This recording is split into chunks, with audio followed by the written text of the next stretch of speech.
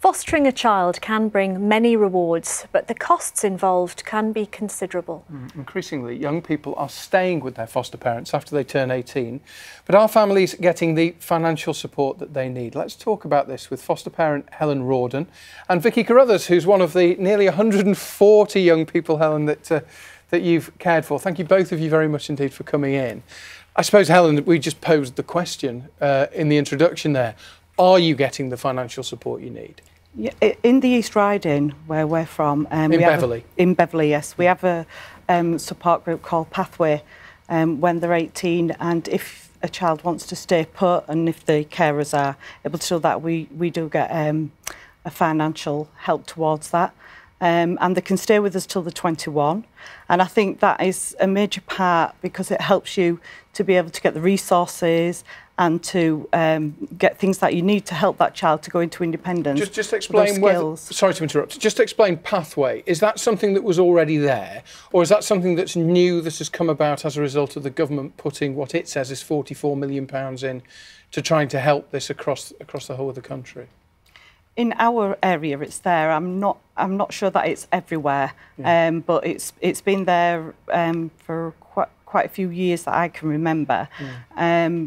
But I think it's and we're lucky that we're from that area, so we get that support. So when a child wants to stay with you, you get that help. So it's not such a massive difference in when you're not losing out on a lot of things. And yeah. It also helps, I think, foster carers to make that decision of whether they want to do staying put and they want to do independence with the young people, because it helps out that way as well for that decision.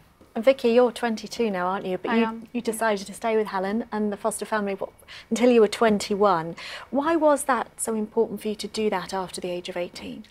Well, when I was 18, I wasn't really ready for independence. I'd only just left college, so I was looking for a job, so I wasn't financially ready.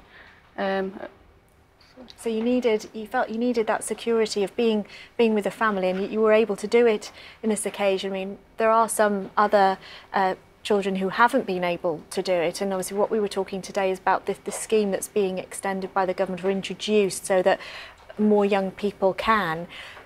It's great, I'm sure, to have the support of somebody like Helen, who was able to help you move into your flat. Yeah, she helped me decorate my flat. She did most of it while I was at work. Oh, that's great. So she did most of that.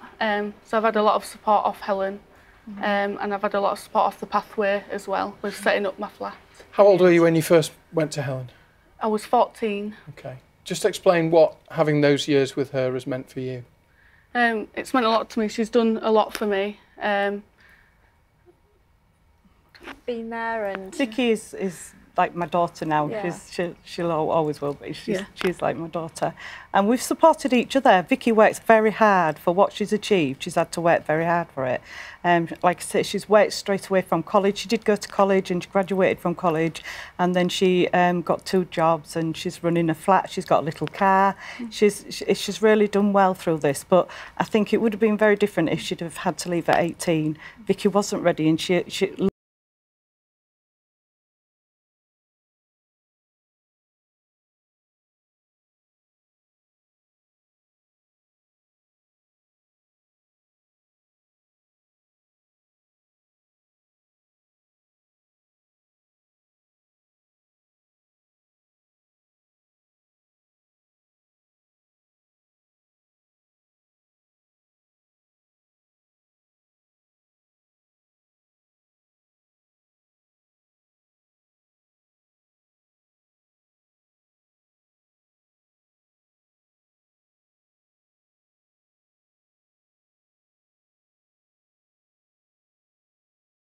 gives them that learn general things like cooking and things like that. When they're 18, how many people can go out and really have all them that sort of things to do? You can't. And Vicky, I'm sure that you and Helen are going to stay very close for years to come. You want to put as part of your life for the future, I'm sure. I do, yeah. She can't get rid of me. That's a nice thing to hear. Yeah. Helen, thank you very much indeed. Vicky, thank you very much indeed to you too. Thanks for coming and sharing your story with us. Thank you. Thank you. Thanks very much.